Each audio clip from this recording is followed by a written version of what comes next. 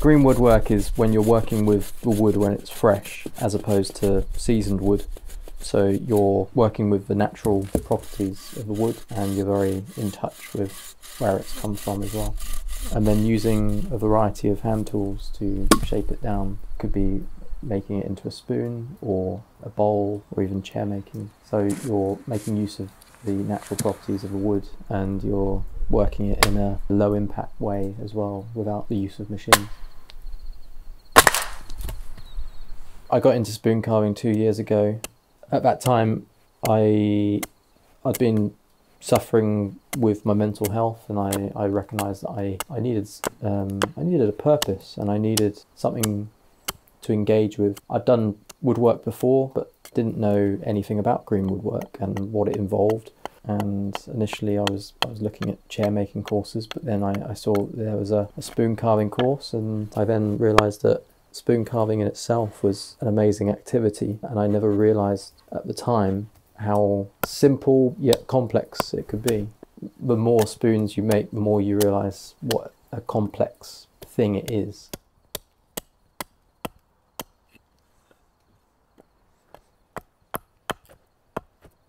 The more you carve, the more you experiment with different types of woods, the more you learn about the different properties and why one particular wood is perhaps better than another, or even just gives you a different look. That's the great thing about green woodwork. It's all about making use of what the wood wants to do rather than kind of fighting against it.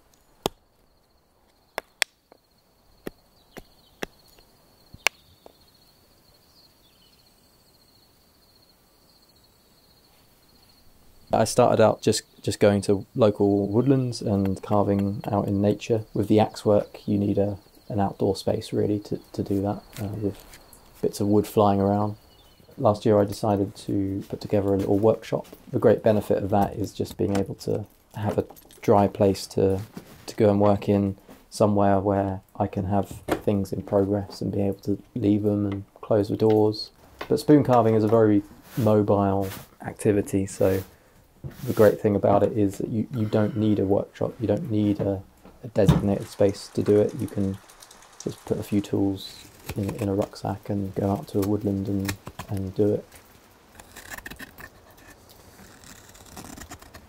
Well, it takes probably about half an hour to 45 minutes to do the initial axe work, and then anywhere between an hour and two to do the knife work. And it varies from spoon to spoon.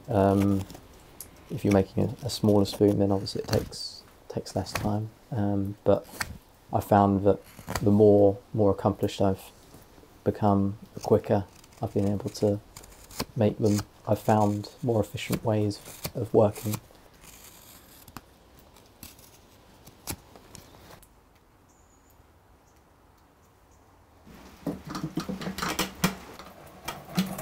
I think we live in a world where there's a lot of the time we're thinking about the future, or we're thinking about the past. And with spoon carving, all that matters is the present and making that spoon in front of you. I'm at a point now where I feel quite established as a spoon carver.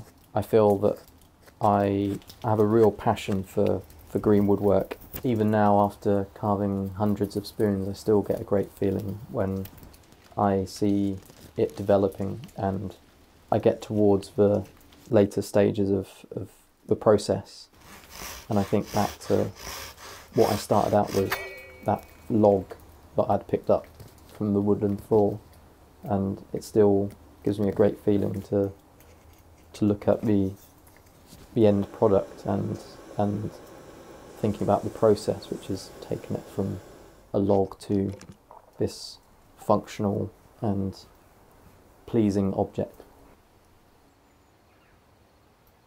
Spoon carving will always be there for me, and it will be something that I come back to. I will learn how to make a timber frame building, but spoon carving will be something I'm drawn back to for its simplicity